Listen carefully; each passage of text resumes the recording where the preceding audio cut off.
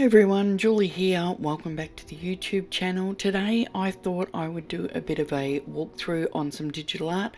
Haven't done one for a while. So I recently got inspired to create this piece which is inspired by the Chronicles of Narnia. So I wanted this fabulous wardrobe, which I ended up creating with AI. The photo I actually took in the studio with model Emily Reinhard. So this is the actual image that we used.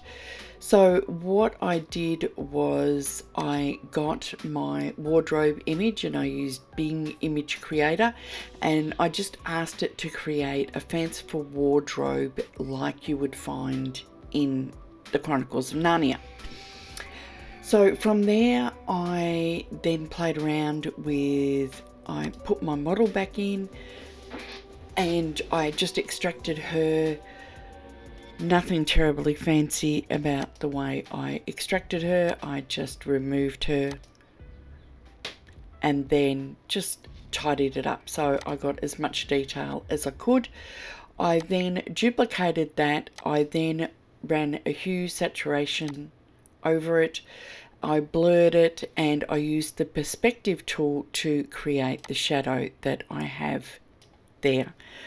And I like having a shadow just on a separate layer so I can move it around if I needed to. I also then put in some light beams in behind my model so that they're just gently hitting the wardrobe. I then merged all that onto a fresh layer and then I painted that with the mixer brush. So if I compare, so that's the original images and this is the mixer brush over the top.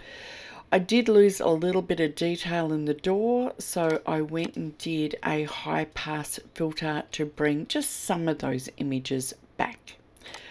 I then put the light back in over the top. I just duplicated the one below, but I did take it off where Emily is. So the black is where I've painted it off the image. So I didn't want it up the top here or the bottom. I just wanted it through on the wardrobe. I then did a dodge and burn. I added some lookup tables. Now I generally like, so this is teal orange plus contrast, which is set to soft light at 20%. Then I used foggy night, again set at soft light, that's at 14%. I did a solid colour, which is a greeny colour that matches in with her skirt, which I have sent to exclusion at 40%. That just gives a really nice tonal effect to the image. I then did a bit of a curves layer to brighten it and lift up the shadows. I then did a brightness contrast layer, which makes it look really dark, I get that, but what I actually did was I went and did a pattern fill, which made it quite bright. So without the contrast, it's really bright. So I did the pattern fill and then I come back and did the brightness contrast. So to do the pattern fill, if you just go into pattern and click on the little drop down arrow here.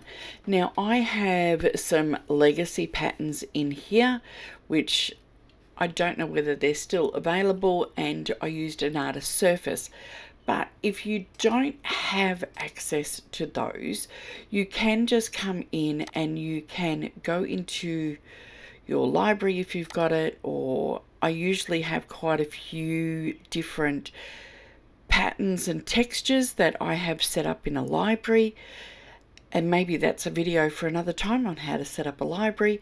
And you can grab a texture, put it over the top, set it to whatever size you want. You can put it to light or overlight or soft light, and then drop the opacity down to give you that texture.